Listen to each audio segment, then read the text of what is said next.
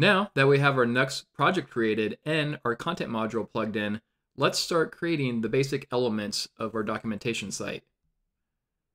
Referring to docs.cleavr.io, the main pieces of what we'll create for our documentation site is a header, a left side rel, and a main content area. In this video, we're going to concentrate on creating the header, and we're going to make it desktop friendly in this video. In a future video, we'll do one on how to create a mobile friendly header. Alrighty, let's open up our code. But before I do, let's go back to this tab and then see what we're changing. In Nux, there's going to be a layout page that we're going to want to edit, and then within that layout page, we're going to add a component for the header. In this current page, basically what Nux defaults with is a layout page, and then within that layout page, it points to the content of a page that we'll see in the directory structure. Well, now let's go to our code. Right here in our directory structure, the first thing that we're going to want to look at is under layouts. So layouts has the default view, and it's pretty simple. It's just some CSS for the most part.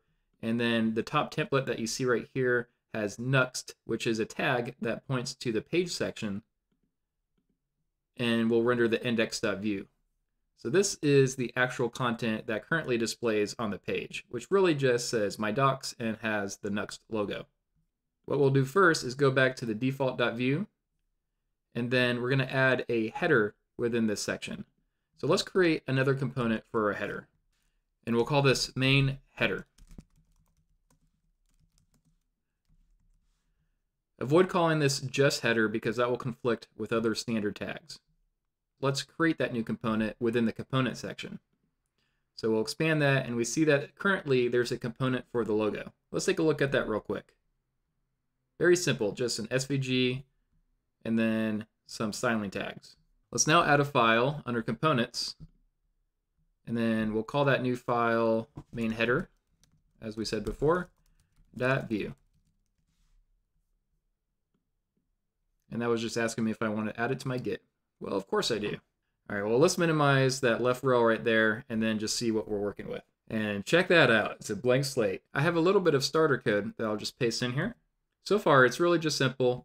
We have a template with a div in there, which is going to be our main container. And I'm going to have our header fixed to the top of the page. If you want your header to scroll with the page, just take off the fix. This is all standard Tailwind CSS. If you'd like to refine the styling just a little bit more, go ahead and go to tailwindcss.com and take a look at their documentation section. It is awesome, and in fact, I used that as inspiration for docs.cleavr.io, which was pretty easy because I actually used Tailwind UI for a lot of the components that I use with docs.cleavr.io.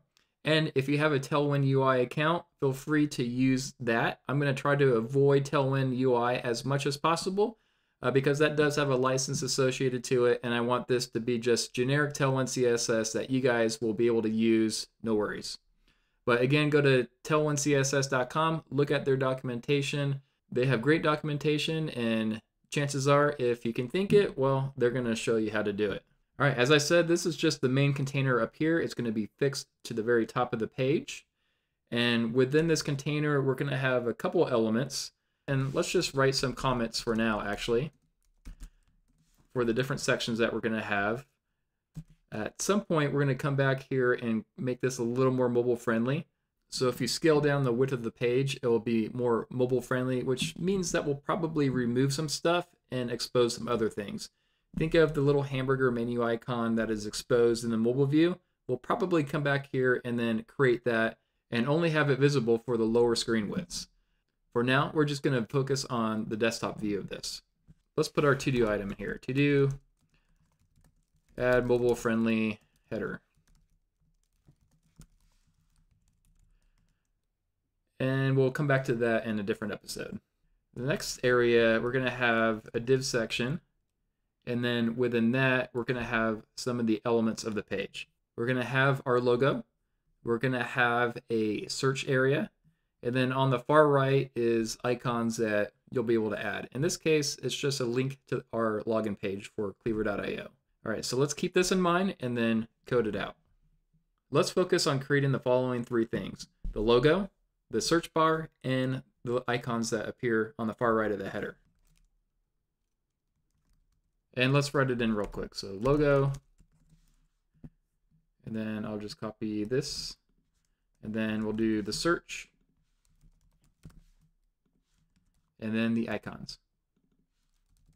Since Nux already comes default with a logo component, let's go ahead and just dump that in. For search, we're not going to create the whole search component at this time, so let's just go ahead and add an input box, and that will be a placeholder for now. For logo and input, we're going to put these under a common div, because we're going to make them a child of the parent div, which is going to use justify between to push these items to the left side of the page and the icon to the right side of the page. So let's do that real quick.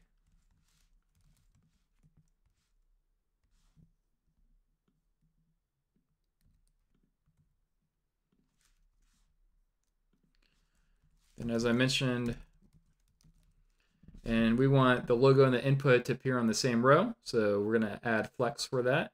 And then let's add some styles to the parent div, which I have right here. So I'll just paste that in.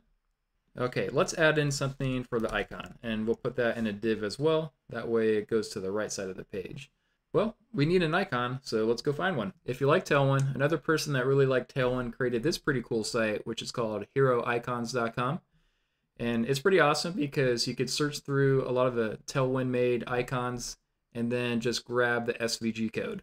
So it doesn't really matter what we put in here because it's just going to be a template. You guys could change it out and put in whatever you want. So let's go ahead and put something somewhat generic in there. Let's put in the globe. All right, let's use this one right here and copy the SVG and then go back to our code. And then we'll paste it in right there. All right, and I want to style this a little bit more. So let's go ahead and add class.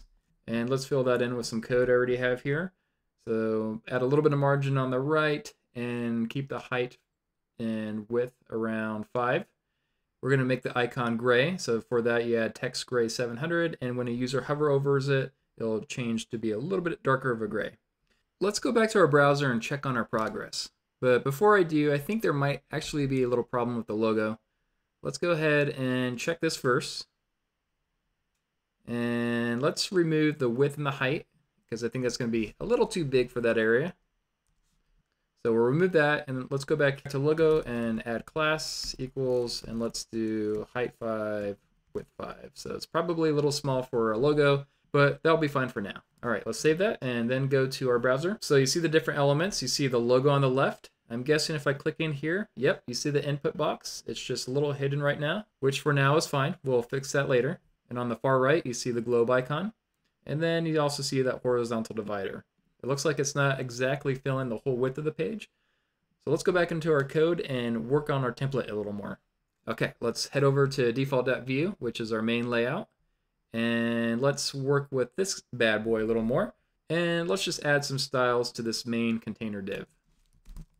All right, well, I don't want the header and the divider line to span the full width. I want it to reach a max predetermined width and get no greater than that. Let's use max width, and then let's try 6 extra large for that. And then to center this on the page, we'll do MX auto. Okay, cool. Let's see if that did what we want. Great, we now see the header element centered on the page, and it's at the max width. So it breaks right here, and then it has a little bit of buffer on either side. All right, we laid some pretty good groundwork for our header. In the future, we'll go back in and finish out the search. And then also we'll make this mobile friendly.